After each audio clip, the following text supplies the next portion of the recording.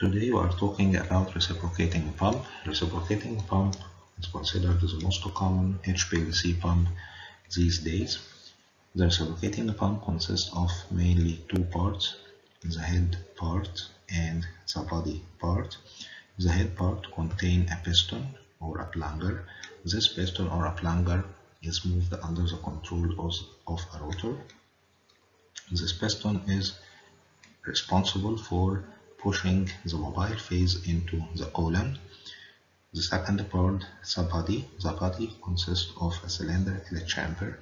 This chamber is filled with the mobile phase and is equipped with two check valves, an inlet valve and outlet valve, which controls the movement of the mobile phase into the column.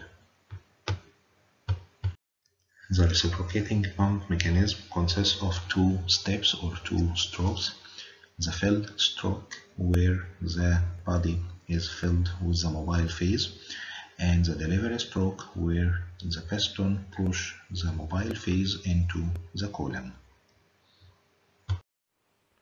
The fill stroke starts with withdrawing the piston out of the chamber by the rotor, releasing the pressure on the inlet valve, which open, allowing the mobile phase to enter into the pump, as we can see. So the chamber of the pump is filled now with the mobile phase. At the same time, the outlet valve is closed.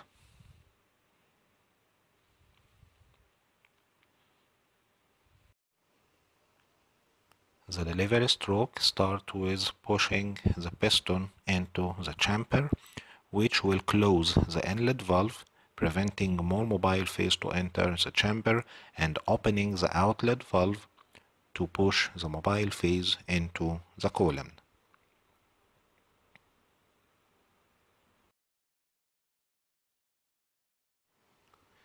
The huge problem with reciprocating pumps with a single piston is that it spends half its time in the filling stroke and the other half in the delivering stroke, and this will have large pulse in the flow of the mobile phase into the column, which is not desirable, of course.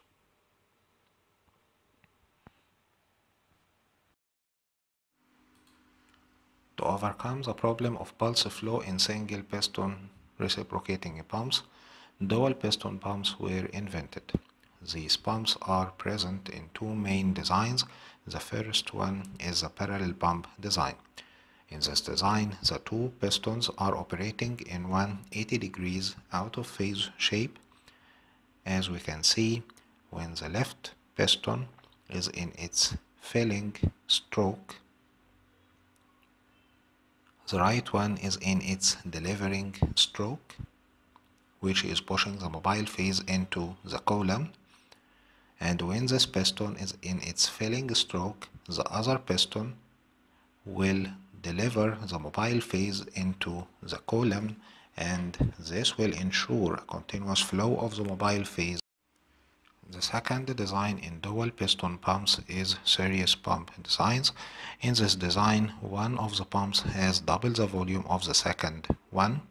So when the first pump is delivering its mobile phase, half of that mobile phase is directly pushed into the column, while the other half is delivered into the second pump. So when the first pump is filling, the second one will push its mobile phase into the column, and this will ensure a continuous flow of the mobile phase into the column.